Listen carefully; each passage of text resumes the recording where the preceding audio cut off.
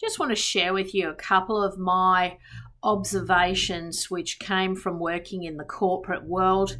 I worked for some of the best companies in the world at the time in the IT industry, very large businesses, lots of people, lots of dynamics to deal with. And, you know, over the course of my corporate career, which is sort of 10, 15 years, I learnt a few things, observed a few things, and I just thought I'd share with you a couple of things that I think might be quite interesting or helpful to you in your career journey. In my experience, the people who are successful in corporate business environments where there's a lot of hierarchy, a lot of business divisions, the people who did the best were people who got on well with other people. People skills trumped skills, if you like, hard skills, technical skills.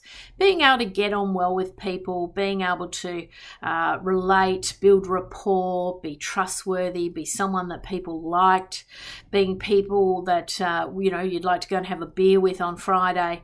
Generally speaking, those people did incredibly well in their corporate lives. They were promoted, opportunities were presented to them, they've got more favourable work, more favourable projects, if you like. So generally speaking, being a nice all-rounder, able to get on well with people will always put you in good stead in business environments. The second thing I observed was that, where people get promoted to doesn't always correlate to their skills, their experience, and so on. You get a lot of people who end up into quite senior roles who quite frankly just don't have the skills or the qualifications. And, they are often, from the outset, they have their own kind of concerns about their abilities, and they'll often display this in kind of weird and wonderful ways with their personality and their style, because they're often out of their depth.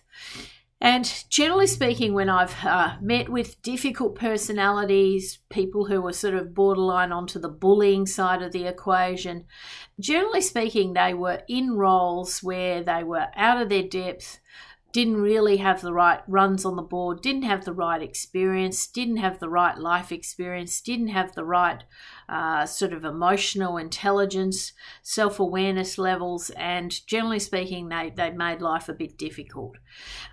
Throughout my life, corporate life, I've learnt you've got to learn how to deal with these people because they're everywhere in corporates. You get people all the time who are put into the wrong positions at the wrong time with the wrong qualifications, and you've often got to report to these people.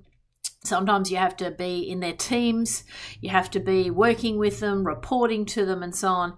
And there's no two ways about it. You've got to learn how to deal with it. And I think the key to my success in my corporate life was just getting through some of those more difficult personalities, not letting those people get on top of me, having a bit of a robust personality myself and being able to kind of deal with anything that sort of came my way. The third thing I've observed is that nothing kind of trumps having a good work ethic. There's a lot of people in corporate these days who kind of slip through the cracks, don't do very much work. I remember being in a particular environment and this guy had a fancy title, but he literally didn't even do any work in the company. He had his own side business. He had his own side business hustles, and he just sort of floated around the office with a pen and a paper, but he actually didn't do very much. We were always sort of thinking, what does that guy do? And, he actually wasn't really a contributor to the business. So there's always a few people like that in businesses, and sometimes they get away with it, sometimes they don't.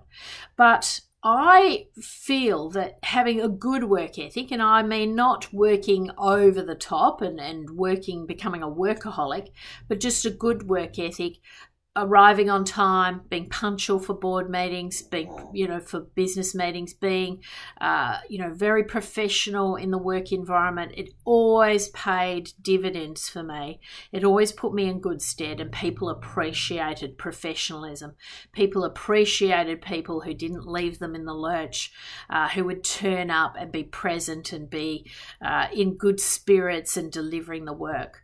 And just finally on that, you know, over the years, I'd been assigned to a lot of very difficult, tricky projects, but a good attitude always put you in good stead and, you know, enable you to get a bit of camaraderie going, enabled you to pull in extra resources. People want to work with nice people, friendly people, people who are having a good time getting the work done, even if it's hard work. You know, you can often, you know, sort of turn a project around with a really good attitude and people having, you know, a bit of fun on the hard days.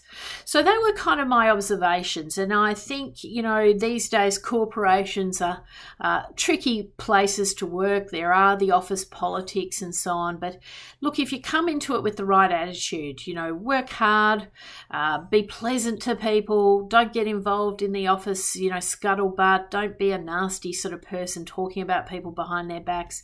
And even when you do encounter either very difficult personalities, learn how to deal with them. And even if you encounter really awful pieces of work or projects that are really difficult, have a good attitude. At the end of the day, it's not all your problem. You've just got to concentrate on your part of the equation. And, you know, always give a little bit more than what you probably should.